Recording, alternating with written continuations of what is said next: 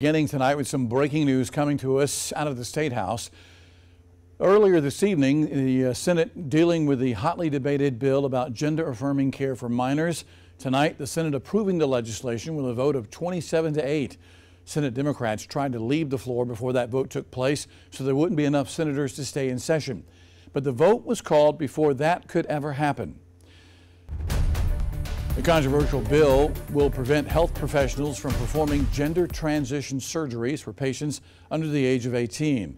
It would also require educators to disclose to parents if their child's gender identity differs from their biological sex.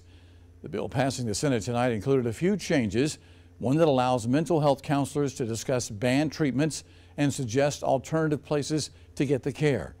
Also, doctors will be able to prescribe puberty blockers for some other medical conditions. The bill comes after months of debate between lawmakers, doctors, and families of transgender youth.